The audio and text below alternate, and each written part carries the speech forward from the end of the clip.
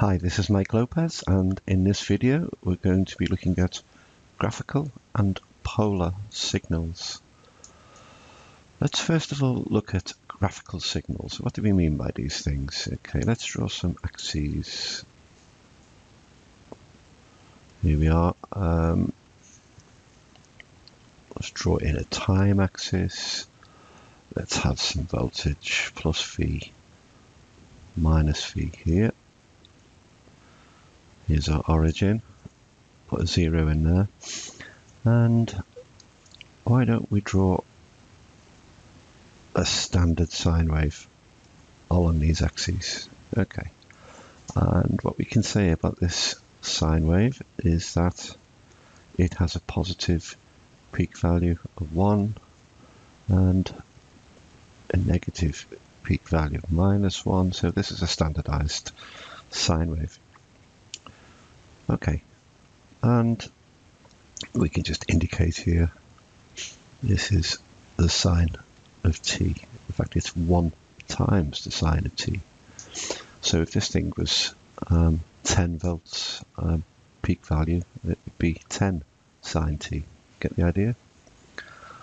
Okay, and maybe we could also draw a cosine. Let's have a look at that. Drawing a cosine wave. Okay, let's label all of these points here. That's V minus V. A cosine starts high, so cosine goes high, goes through low, back to where it started up here. Okay, so in each representation, we have a 360 degrees traversal through time until we get back to the starting point. So a sine wave starts low here, and a cosine wave starts high. Let's put in a cos of t. Okay, now what if you were to get hold of this sine wave here,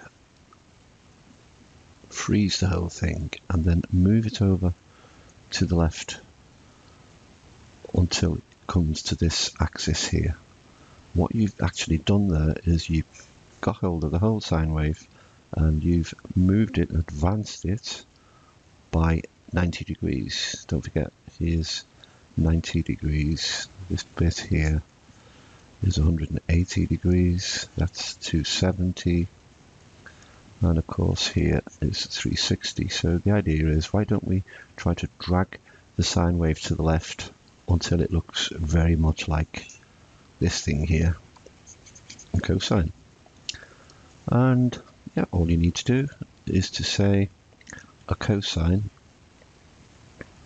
or cos of t, is equal to a sine wave, which has got t in there, and it's also got some angle information, plus 90 degrees. Okay, so a cosine is a sine wave which has been advanced by 90 degrees. Right, what if we were not looking at 90 degrees, but we were maybe looking at other angles? Maybe we could have a look at, let me just scroll down a little bit.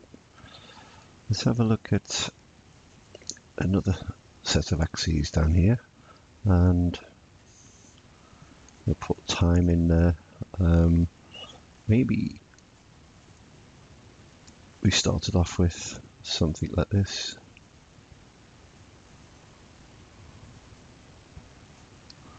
Okay, so what are we looking at here? Well, maybe we could change to green here, mark these axes in for you. This angle here is meant to represent 45 degrees. Okay, so what we've done with this particular sine wave is we've moved it left by 45 degrees.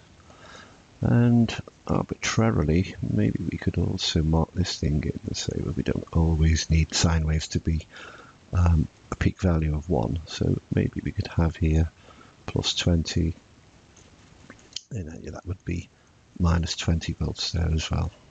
Plus V minus V. Okay, so how would we express this? Well, this thing is going to be 20.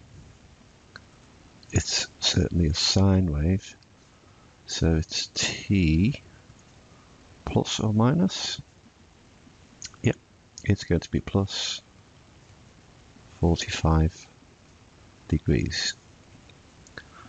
Okay, and in the next video, we'll be trying to discard degrees in terms of expressing angles, and we prefer to use radians, but that's for the next video. So a nice simplistic way of saying is this angle here is 45 degrees. So we've advanced the sine wave, so this is a lead. If we were to start off with a natural sine wave and move it to the right rather than the left, then that would be a lag. And in that case, you would have a minus in here, and then that would be a lag. Okay. This particular graphical representation of a signal can be represented, we know it's a sine wave, of course, so it can be represented by a magnitude. Okay, so what is this height here? It's 20. What is this angle here? It's 45. So we could actually draw, let's change to red. We could draw the thing as this. And we indicate this vector has a magnitude or a length of 20. But it also has, change some colors here, it also has an angle which we know to be 45 degrees. So this is an alternative way to represent our time varying signal here that you may possibly see on an oscilloscope screen.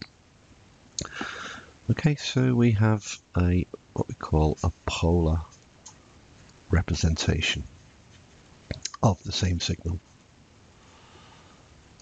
And what we can do with this polar representation is we can say, okay, so if I complete a triangle like so, so I have this triangle here, and then I can work out what is the vertical component. So the vertical component, some basic Pythagoras on here. So we're trying to find what is this height here. And as you know from your school days, it's going to be that hypotenuse there, which of course is 20 times the sine of 45, which should give us 14.14 volts. By the same token, then the horizontal component is quite simply 20 times the cos of 45 degrees, which again gives us 14.14 volts. Okay, good. Let's have a look at some points in a magnetic field. Okay, so another example. Points in a magnetic field.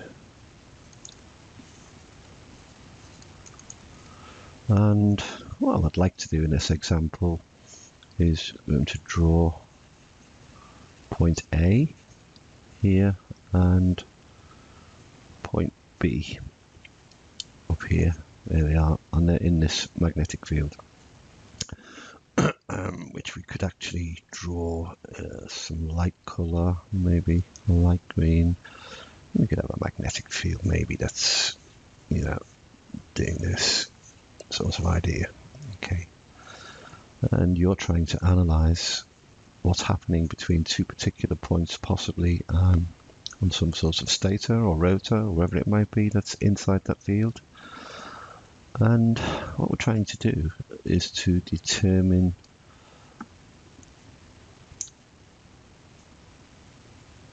what is that's really badly drawn. Maybe I should Control Z that and start again. What is this distance between these 2 points, given that we know their locations within the field? So what we're saying is, yeah, we know this and we know this, and in this example, why don't we use 5 centimeters for that height and 10 centimeters for this width here. Okay, so what we'd like to do is to express some length L and some angle phi, and that angle phi is going to be on this length here is that hypotenuse. And again, it's just basic Pythagoras, so we're going to write in L squared equals 5 centimeters squared plus 10 centimeters squared. Therefore, L is the root of the right-hand side, so it's the root of 5. We know centimeters, we can just miss those out for the moment. 5 squared plus 10 squared. Okay, and if you do all the sums on that lot, you get L equals 11.18, and we put the units back in. It's 11.18 centimeters.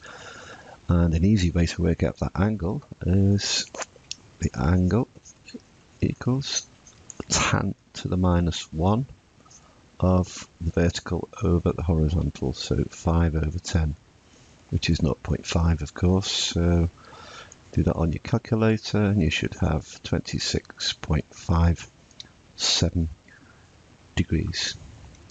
Okay, and then you can work out a few examples in your head on some scrap paper, just to convince yourself that you've mastered these magnitudes and angles here.